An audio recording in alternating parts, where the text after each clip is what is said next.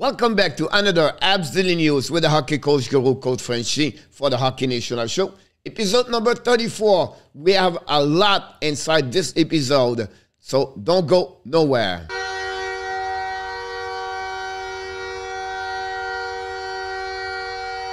You know the drill. Please click on the like, subscribe to the Hockey National Show, and of course sharing this video. And at the end, below this video, give me your comments. Tell me what you think about the episode number 34. Talking about 34, let's talk about where we have Joshua Roy debut as a hockey professional. Who can make the roster for the Montreal Canadiens? Kulak Chariot, can they return with Montreal? We talk about the NHL prospect. Today, it's Tristan LUNEAU. Finally, we're going to give you some update for the Laval Rocket and, of course, the NHL Playoff 2022. Here we go. Joshua Roy started his career yesterday with the Laval Rocket. It was his first game with them. Played one game. Unfortunately, the American Hockey League does not give us the TOI of the each players. And he had 3 shots on the net. Great play on the 2-1. I'll be honest with you, I was really impressed the way Roy played for his first game with the Laval Rocket. That opened me to thinking this guy could be a real deal play in NHL for the Montreal Canadiens in the next 12 to 24 months. Glad to sharing with you about Joshua Roy. The next one I want to talk, guys, is the roster for 2022-2023. Chris Whiteman just signed a new contract a couple of days ago. That's, for me, gave Montreal now to not do anything with William Lagesson, Glade Glagu. I believe both of them will be out of the roster for the Montreal. That opened a couple of spots on the defense for the Montreal Canadiens. We know Barron, Schoenemann, Niku, Harris all play with the Montreal Canadiens at different time of the year. Can they return with the Montreal Canadiens? I guarantee Barron is in the lineup for next year. I'm not sure about Schoenemann and Niku and also Harris. And now we have to add in this Cooley and Norlander. I still believe on the left defenseman, you have Romanov, Edmondson. The rest is open up for a third and a fourth left defenseman. 2 of them, I mentioned to you, is going to be with the Montreal Canadiens next year as a left defenseman. And we know behind Petrie at that moment is Savard and Whiteman. Justin Barron should be the right defenseman for the Montreal Canadiens. As a forward, you have only 2 players I can mention right now for the Laval Rocket can maybe make the roster for the Montreal Canadiens. Jesse Allen have a great year with the Laval Rocket. Play a couple of games like Pinard for the Montreal Canadiens last year. Can Pinard go through this roster? I'm not sure, but I don't know why not to see Allen with a roster for the Montreal Canadiens. Just an open door, guys, to sharing with you who could be with the roster next year with the Montreal. The next one I want to talk about, the conversation's starting to get a little bit hot about the fact both players got eliminated. Second round for Chariot. Look like he's not returning with the Florida Panthers. Kulak just got eliminated a couple of days ago. Already talk about the fact like he would not be against to return with the Montreal Canadiens. Can the Montreal Canadiens open the door for both of them, and what it will be the cost of the both players? We know Chariot carrying a contract at $4 million and Kulak at 1.8. So it would be interesting if one of the 2 can return.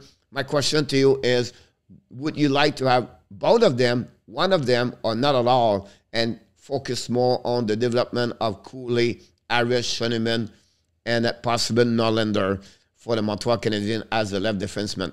Today, for the Prospect NHL Draft 2022, we talk about Tristan LUNEAU.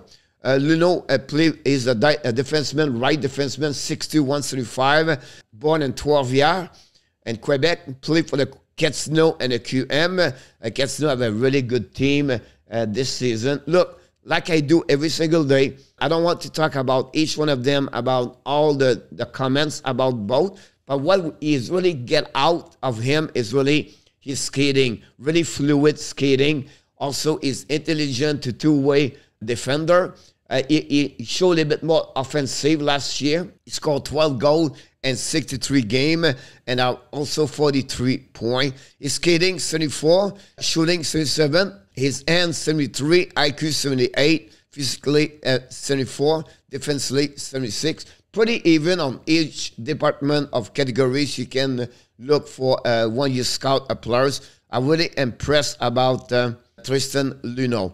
Like I mentioned, there's a big 6'2" over there. His strength for me is a two-way center. And I apologize, it's not center. I should put is a two-way defender.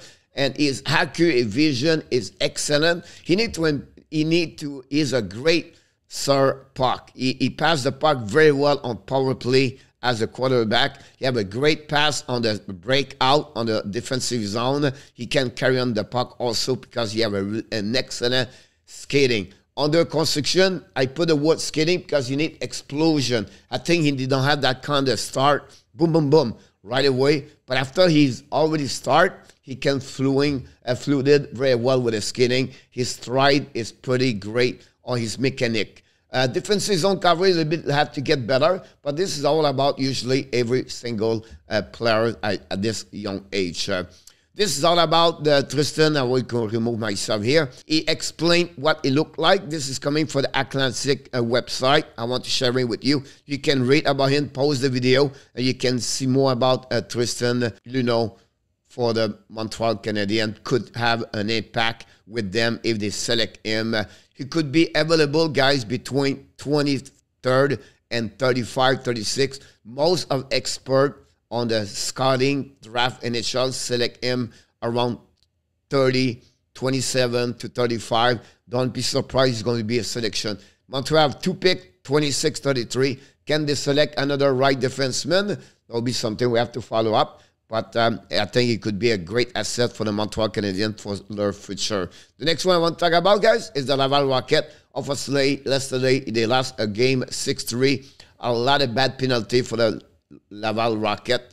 They took about like 7-8. And William Beden, ex-Minnesota Wild prospect, scored 4 goals for the Springfield. And they take the lead right now on the series of best of 7 by 2-1. Next game will be tomorrow night. Laval at the Place Bell again at 7 o'clock. NHL Playoff 2022, third round. We are back now, live streaming, play-by-play with hockey coach Joko Frenchy. Game number 5 between the Tampa Bay Lightning versus the New York Rangers at the Madison Square Garden and the Big Apple. The series is even 2-2. We'll see if the Rangers now can bounce back after the last 2 games in Tampa Bay. And of course, the Colorado Avalanche right now at home, relax, waiting for the winner of this series to play the Stanley Cup Final 2022. Tomorrow, episode number 35, we're going to look about another NHL prospect profile. Sometimes we put videos, sometimes we don't. And then the Habs next captain will be my suggestion to you guys. Who's going to be the next captain for the Montreal Canadiens? Guys, this complete another episode, number 34. We talk a lot about fun subject today. Please, before we leave, we want to remind you, don't forget to click on the like, subscribe, and of course, sharing. And leave me a comment. Tell me what you think about the episode 34. One maybe a subject you enjoy, and I will definitely reply to you. But, of course, remember, you have greatness inside of you. Have an amazing, blessing day. Everybody, I can't wait to see you for the next video of the Habs Daily News.